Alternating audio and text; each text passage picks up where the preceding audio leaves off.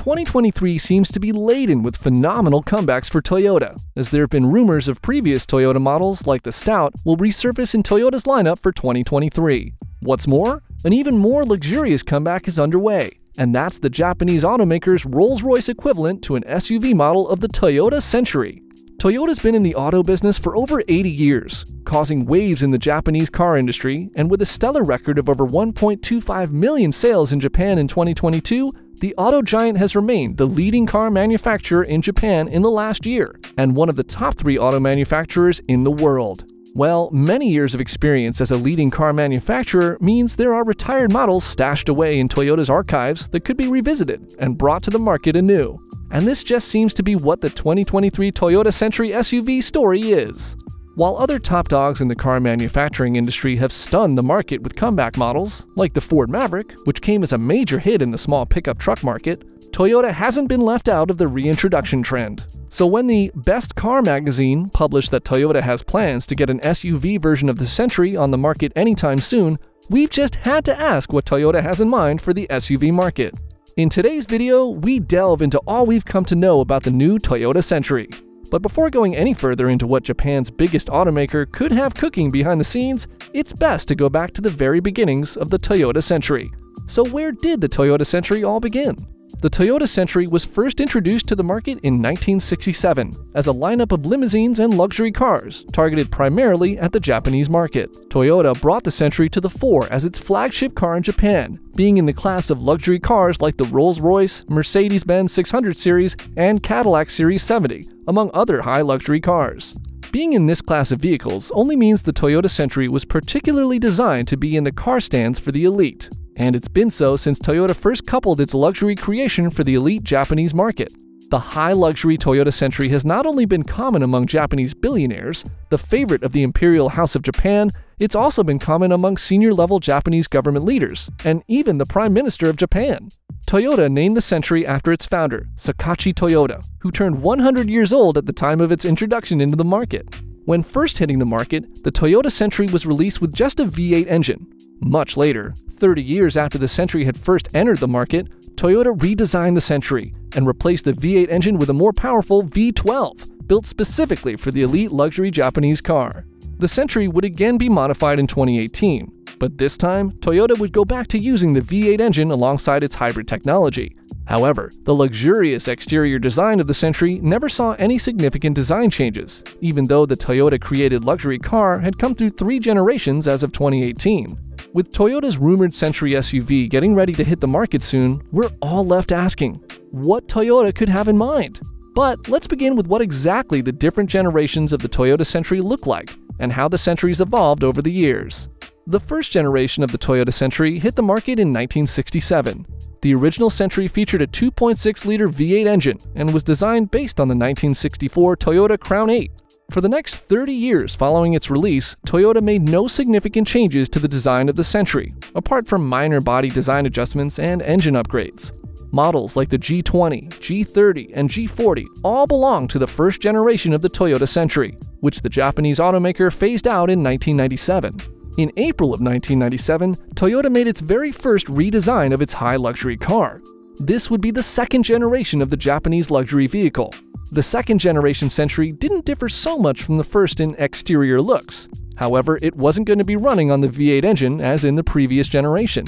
The second generation Century was powered by a 5-liter V12 engine and equipped with a 6-speed intelligent transmission later in 2005, as well as an air transmission. Toyota tried out a V12 engine on a front-engine, rear-wheel drive vehicle for the first time with the Century, and the Century remains the first and only Japanese car to be equipped in this way. The second generation Century was also the first set to be officially exported from Japan to Europe and other Asian markets. After about another 20 years on the market, Toyota was set to redesign the Century, and so the third generation Toyota Century was released in 2017. The new design went on sale in 2018 with a starting price of 19,600,000 yen, which was the equivalent of $180,000 at the time, up to 60 million yen.